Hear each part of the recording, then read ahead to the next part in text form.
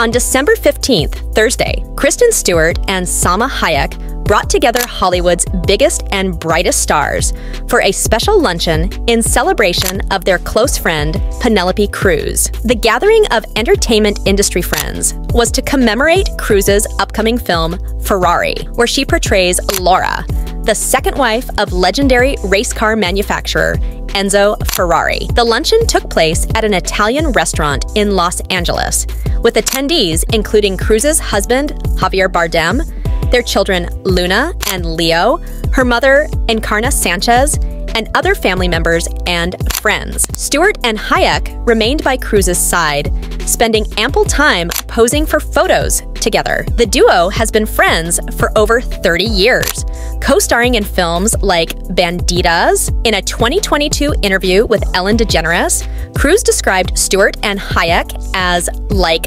sisters. She stated, "Being with them is always so much fun.